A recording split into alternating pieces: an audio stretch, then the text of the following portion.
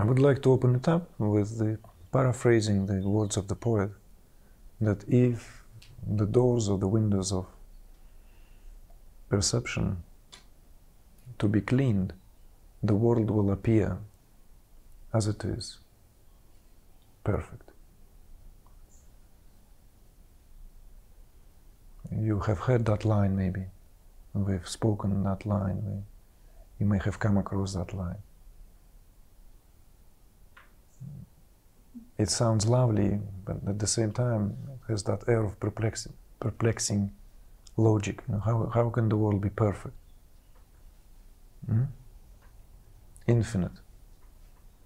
This Alan just reminds me that the world everything will appear as it is, infinite.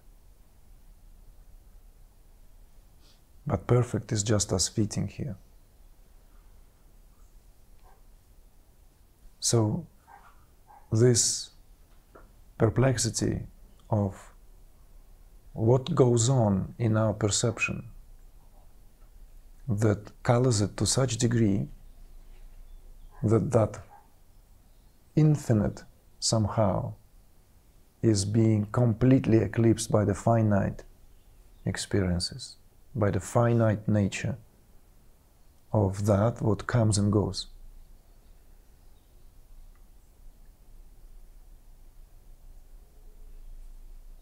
Therefore, at some point, sooner or later, every advanced seeker of truth or any advanced finder of truth, any advanced sadhaka comes face to face with that necessity of the refinement of perception. Because it is in the refinement of perception that things appear as they are, in their fullness. And that what in turn simply translates as the fullness of experience. That fullness of experience is on the account of the fullness of perception. So if perception is partial, then that whatever we experience, whatever we perceive, will always remain partial.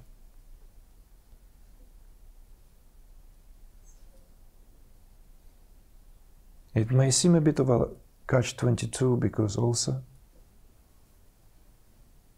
we know that we are not in terms of others, but the world or everyone else is in terms of ourselves. Therefore, perception, whenever that is spoken in relation to subject-object relationship, is the indicator of the intimacy between that subject and the object of experience, whatever that object may be. It is the intimacy, or in the intimacy, where things reveal their full nature and shine in full glory.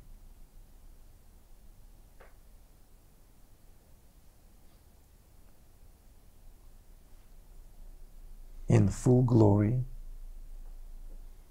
of that what the creative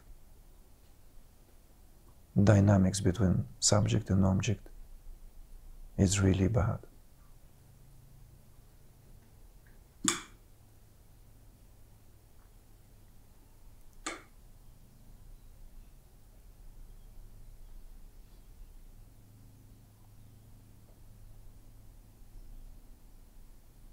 Object here is not limited to objects. It's not limited to a tree or a bird or a planet as it is perceived, object here is also obviously all that is reachable with the senses through the organs of cognition: sound, touch, taste.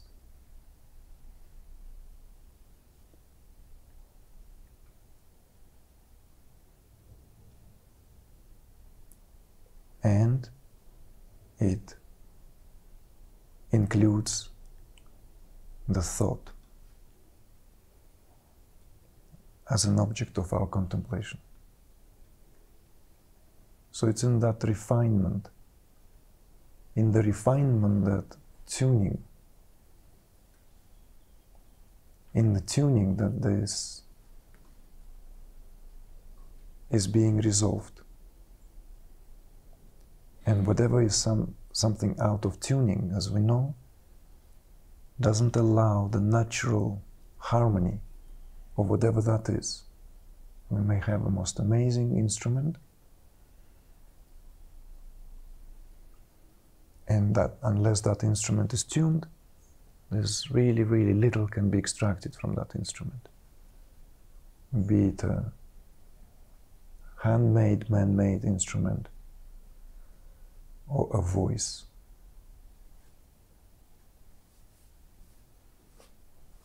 So this is a useful reminder about the progressive nature of all awakenings, progressive nature of all unfoldments, so that we have clearer perspective in terms of where and how everything unfolds. We can see this we can almost, if there is a need to see this in that synthesized way, there is a need to see this in that, from that above kind of hovering perspective, map-like, to give us a great idea, in retrospect, as it were.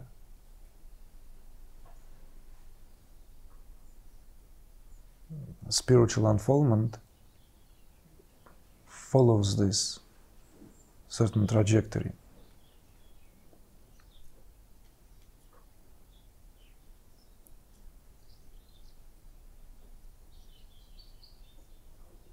First, there has to be some degree of internalization. So if our awareness is always extroverted, then one way or the other, there is not even a propensity to acknowledge what is going on, let alone have any inclination towards that what spiritual work or the process of reclaiming one's essence really represents. So if one's awareness is dominated by extroverted mode at all times, I mean, it doesn't matter.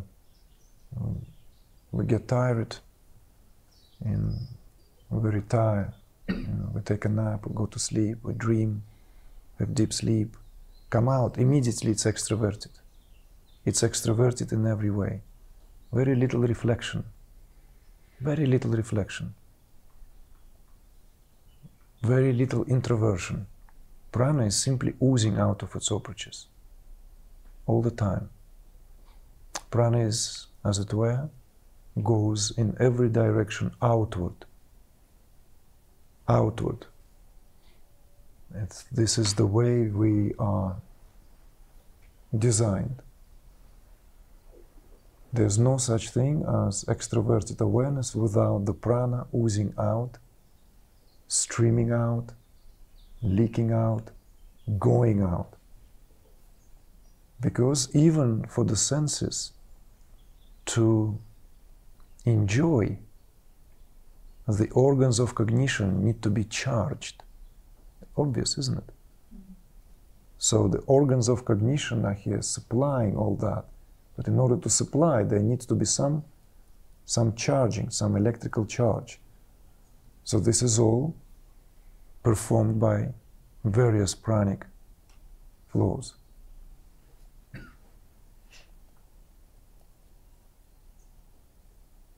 So the beginning of the journey really is a greater and greater degree of internalization, when this propensity to go inward and propensity to experience this counter movement, counter to the extroverted awareness, when that flow of introverted awareness becomes a necessity. When that becomes a necessity, people become meditators. It doesn't matter how, what will be the, doesn't matter what will be the inspiration, insight or trigger. It will happen. Even if someone is not going to be introduced to meditation, one will be introduced into meditation spontaneously. One will find one way or the other this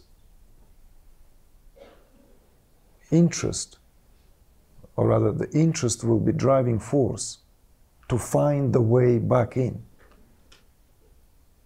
And the greater the introverted wave, the greater it is accompanied by this realignment of prana.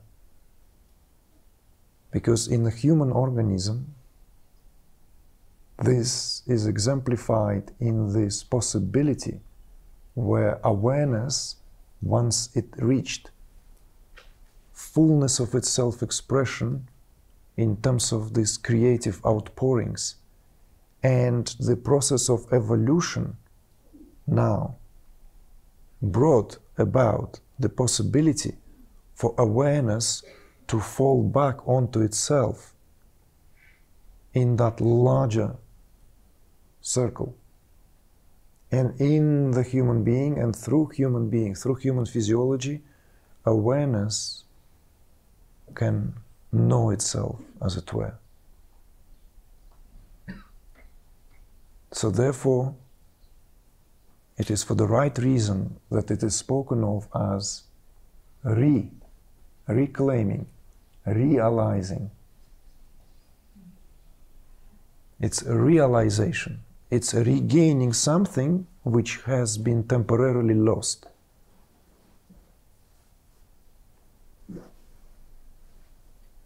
Okay, we have adopted this esoteric perspective. We have adopted this philosophical grounds that everything is consciousness. That would mean that consciousness is all there is. Awareness is all there is. That means awareness is as much in the granite as it is in the elephant and in the lizard and in the bunny, in the tree and in the moon and in the sun and in anything that we can speak of. All this is awareness and nothing else. But in the granite, in the elephant, and even in the moon, and even in the sun, awareness is concealed from its fullness of self-reflection. And only in a human being that possibility is being reintroduced, where awareness can fall back on itself and shine in full glory as it is, even amidst this continuity of experience. This is of tremendous significance, what we just spoke.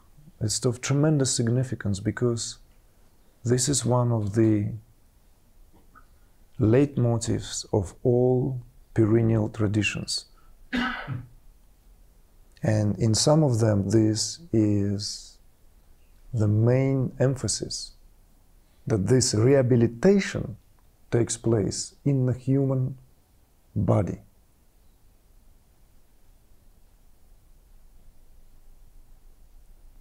Awareness doesn't suffer in the rock. It doesn't suffer in the elephant. It doesn't suffer in any form that it may take. In any form. Let it be very clearly understood. It doesn't suffer. It's just in a rock. Awareness has that rockiness of the rock. Beingness in the rock, in an elephant,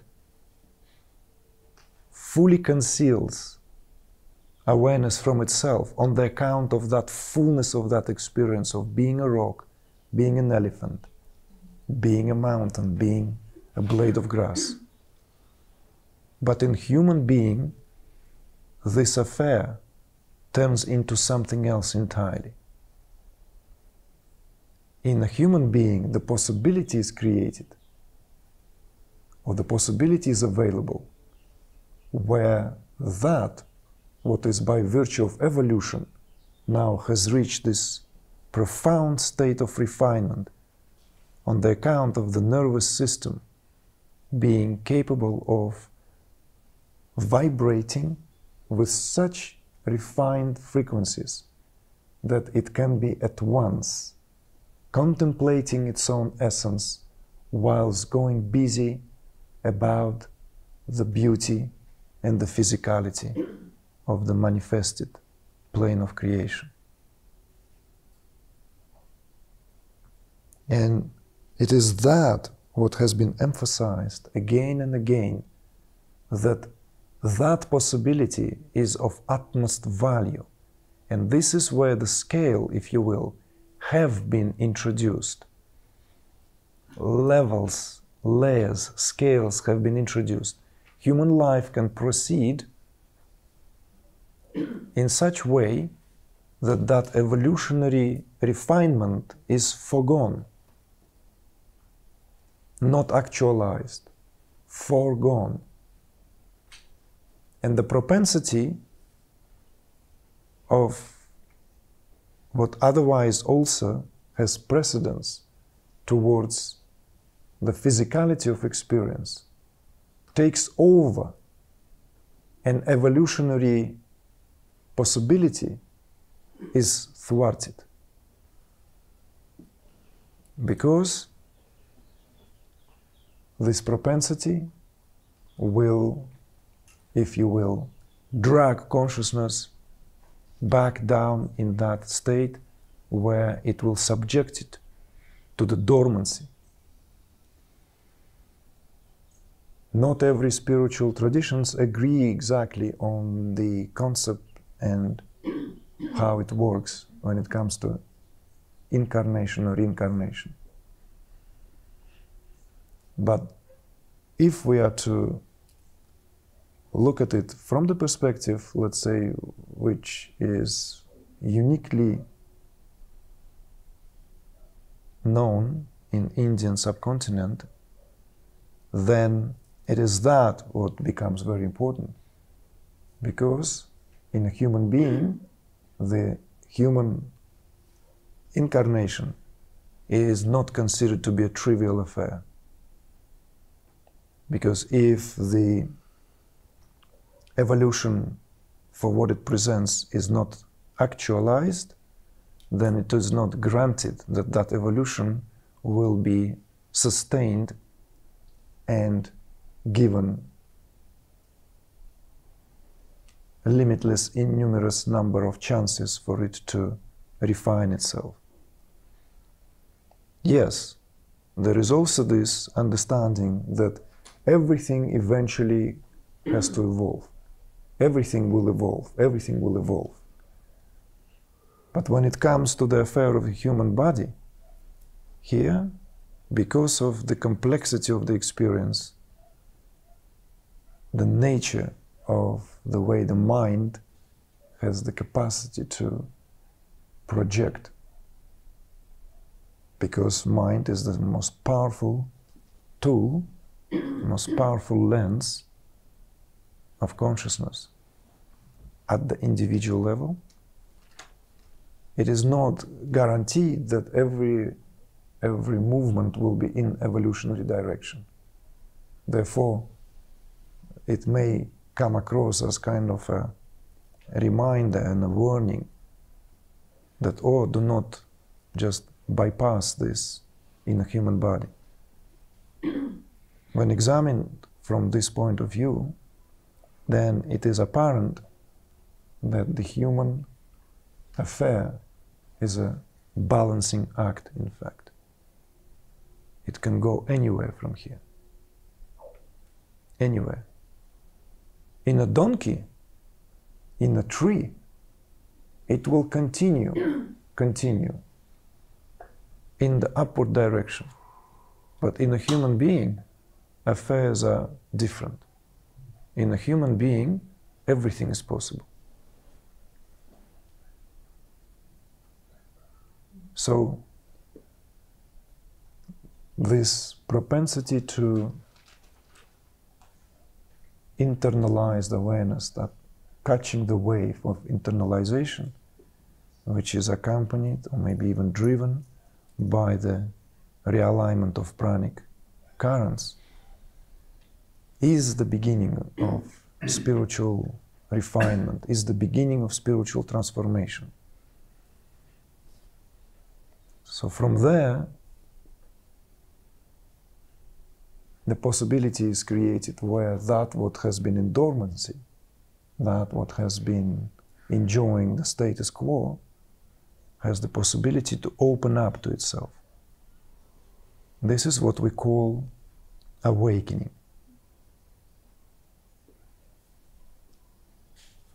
And then it's spoken differently, soul awakening. One awakens to one's reality.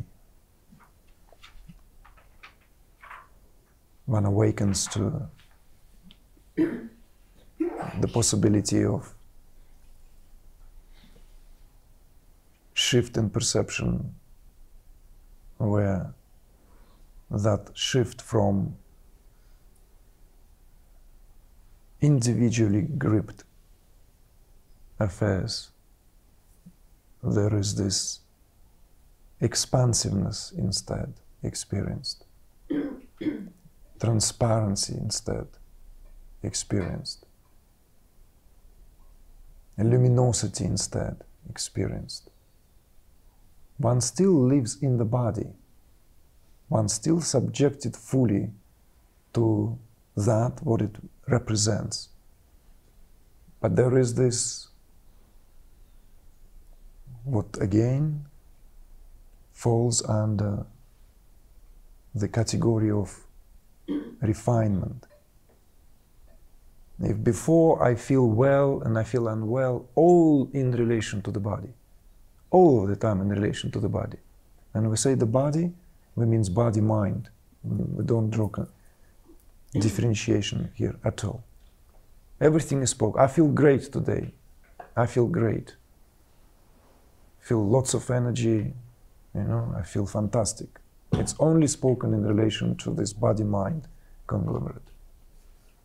Oh, I feel under the weather. Oh, I feel fantastic. All this is constantly spoken in relation to the body-mind. But in the one in whom this begins to unfold, and different frequencies of vibration brings about a more refined state, then that transparency, that luminosity cannot be even easily defined what it is in relation to.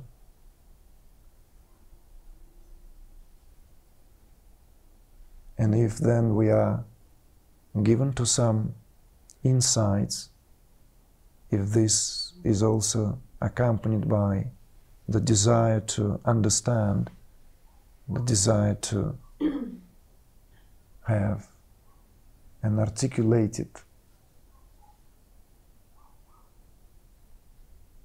confirmation of these very, very subtle experiences, then one begins to gain true insight, accompanied by first-hand experiencing of that luminosity, of that transparency. And it is that transparency and that luminosity that's what brings about that incredible lightness of being. And even the ups and downs are experienced in a different way. The point of perception has shifted. And as the journey unfolds, and this phase we speak of as the phase of purification, the phase of shedding of that what outlived, removing the dead wood from the garden of Eden, that what essentially simply known as trapped forms of energy. All that brings about tremendous sense of realignment. And that realignment is part and parcel of all homecomings, this realignment. So these phases of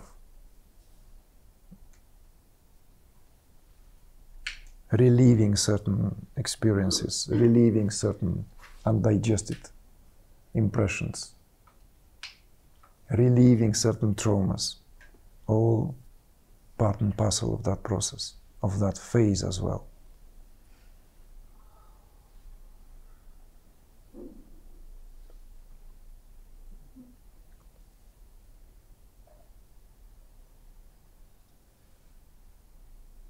When enough material that has been sitting in the psychic centers is being released, when enough of that has been essentially reabsorbed back into the fabric of our awareness, the world gains a very different flavor. And this phase heralds the phase of a repose. Well, first of all, before we say that, maybe we should say that the unfoldment is inseparable from the progressive purification of the psychic centers. Unfoldment of any sort is the continuous purification of the information which is contained in every psychic center, and the kind of material, kind of information that is contained in each and every psychic center is subject to the universal law of creation, of how each and every center becomes the dwelling place of and the expressive potentiality of that great elemental order.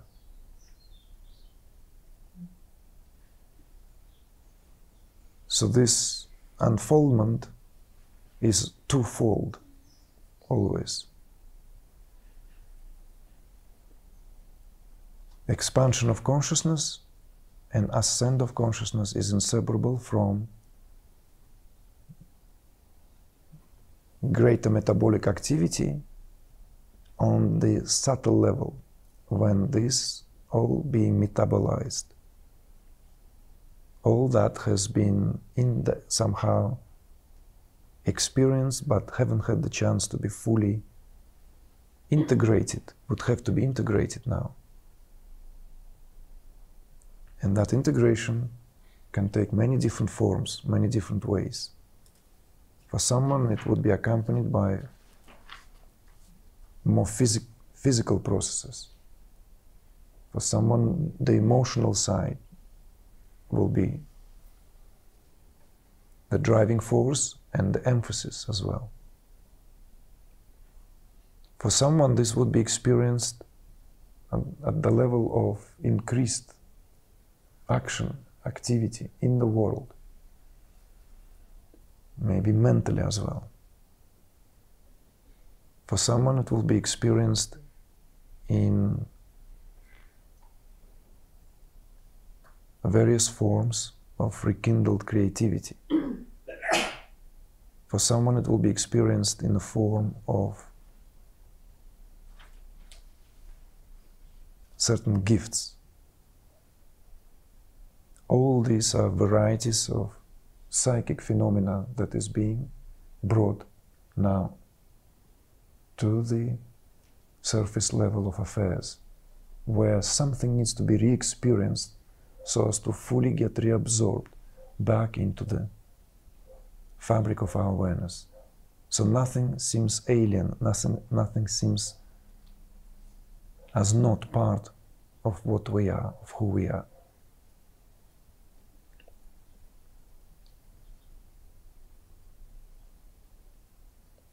And then the repose. This process of repose, like a rest, like a deep rest. In that repose, we get disentangled, untangled, and unplugged from a lot of conditioned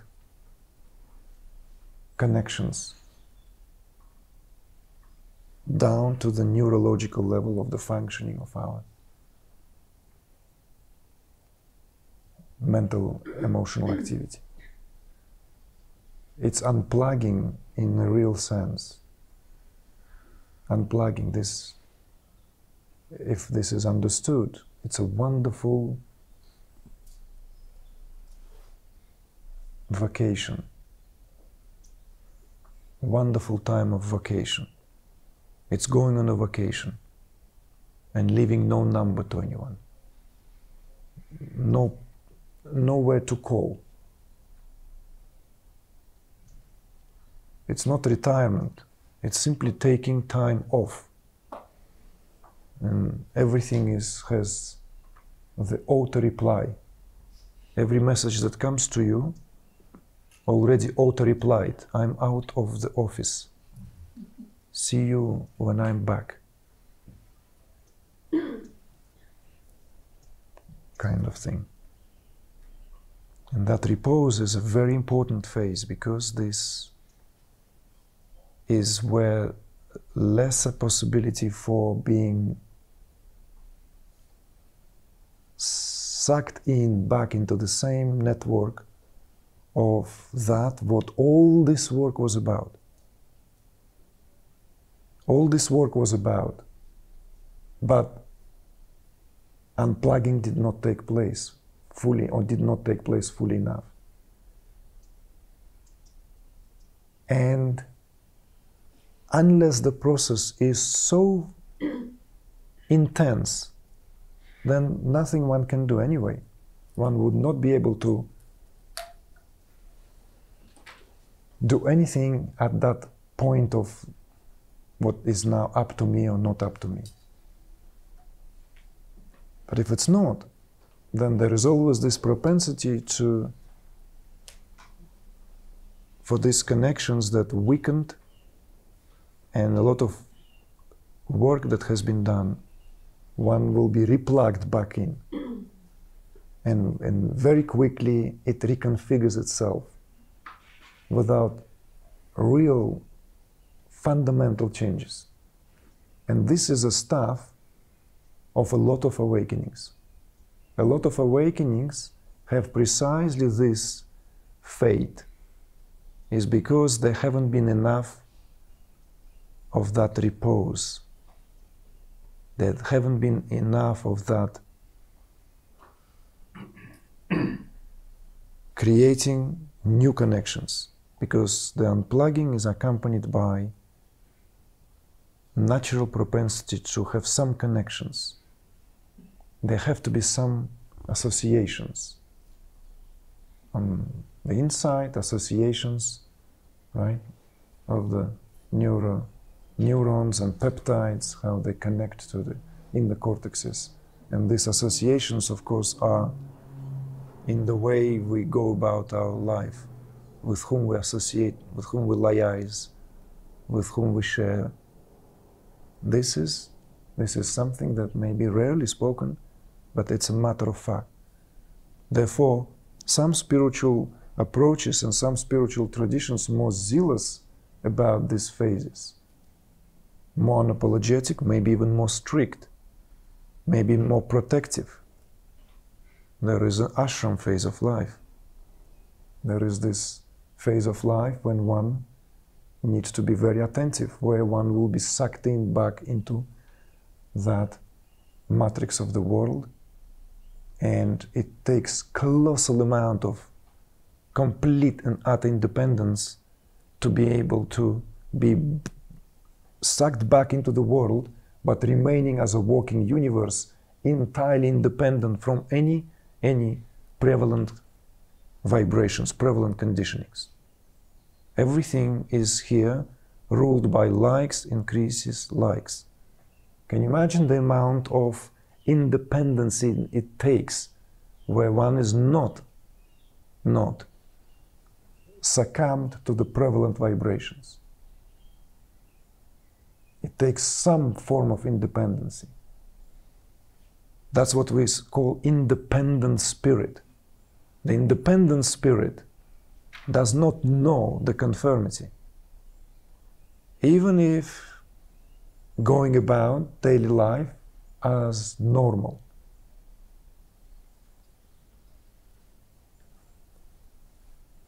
But that is on the account of what we just spoke. If that level has not been reached, then the propensity would be very quickly be replugged, and all this, what all the spiritual work was about, would be revived, reconfigured with tremendous force. And you meet a lot of people for whom this whole spiritual awakening remains to be an enigma. And if they're sincere within themselves, then there is this admonition that all that I went through, all that, what was it for? I'm back to the same person I was.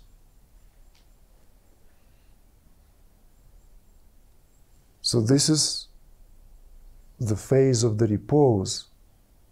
That repose is precisely for remaining in that where new connections can be made. This is the phase where we are advised, encouraged to befriend the unknown, to befriend the uncertainty. Because the certainty would drive us back to the tried and tested. It is the certainty with a shadow of fear standing right by it will push us, provoke us to have that jerking movement of back to the known, back to what we have always considered to be safe, secure. And this is a stuff of legend. It's proverbial and could be simply scrutinized to the internality of the processes, of why that is. New connections haven't been established yet.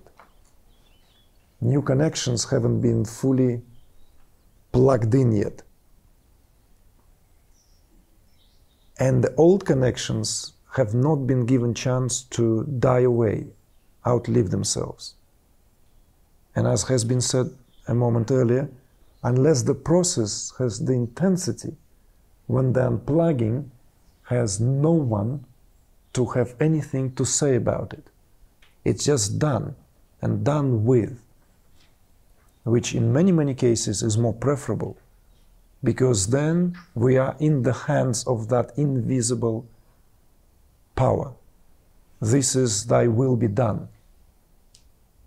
That is the proverbial, that old-fashioned, let thy will be done. Because my will has no power. And I am now fully in the acknowledgement that only thy will can do its way. So let me be fully available, present. Let me be the instrument of thy will.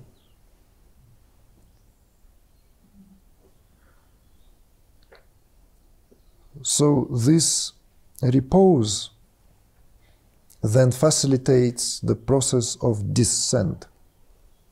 This is the return.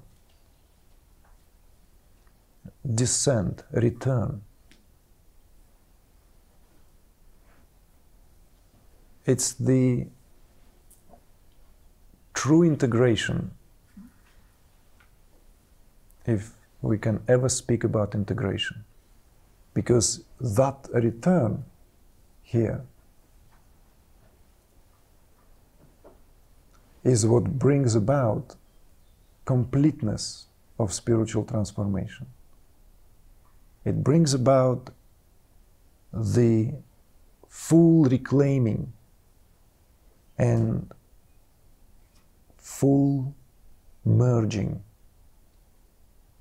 whilst at the same time it is known as the most natural of all states there are. The chief property of that state is spontaneity. It's a normal state of affairs, spontaneity.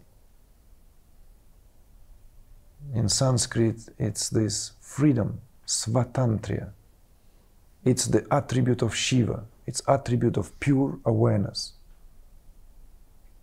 It's ready to create at every split of a moment. It's actually constantly in a state of creative excitement, whilst that excitement does not take one from a state of plenitude.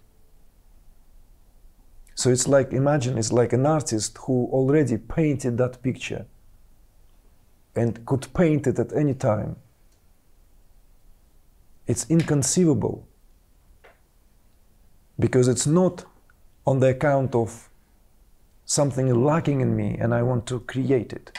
It's on the account of something playful of me and I want to play. But the picture is already painted. It's full picture. And only when it is full, the true creativity can take place. Because then one can emphasize and enjoy and savor every single minute quality of that. Because before that, there was no choice. I'm only present to this sliver of experience, to this facet of experience. But now I freely choose what and how I want to experience this. This is a state of svatantriya.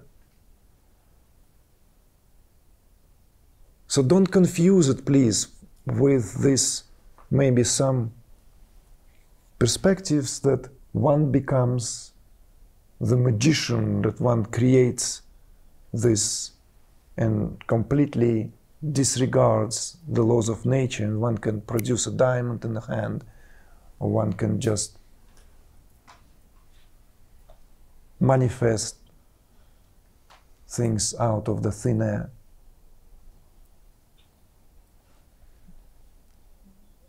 It's from the within, when there is no lack of anything. So it's the same as having everything turned into diamonds. It's the same as turning everything in pure gold, but not to be taken literally. It's being able to live the state of the monarch, the state of the sovereign in any condition. Because one is the master of one's states. And that mastery is naturally translates in that creative play where every perception is now a conscious affair wherever one wants to draw one's attention to. So this is the descent and reclaiming of all the faculties now, all the way down to the earth, if we speak to elemental order. So the state of complete reconciliation can only be experienced in the completeness of that return. Therefore, this is spoken of as descent, great descent.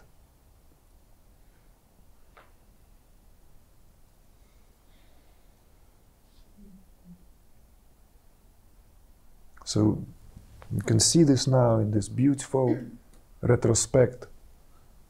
It's like, it's the descent of grace in the first place. The descent of grace that touches this inert matter with its magical touch, which facilitates the ascent and expansion of consciousness. And once consciousness reaches its apogee, once consciousness is fully unfolded, it then descends again, now to reclaim this, what prior to that was but inert matter on the account of our experience, to divinize it. This is the perspective which is worth contemplating on. So therefore, it is in some traditions, in Indian tradition, this is unapologetically known as this. The whole purpose of this is divinization of the world, which otherwise is inert. It goes about its own affairs, as it were, until the divine quality is being fully returned, fully given its fullness of possibility.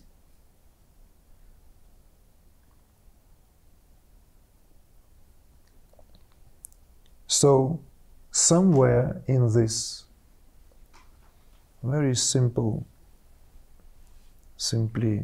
sketched out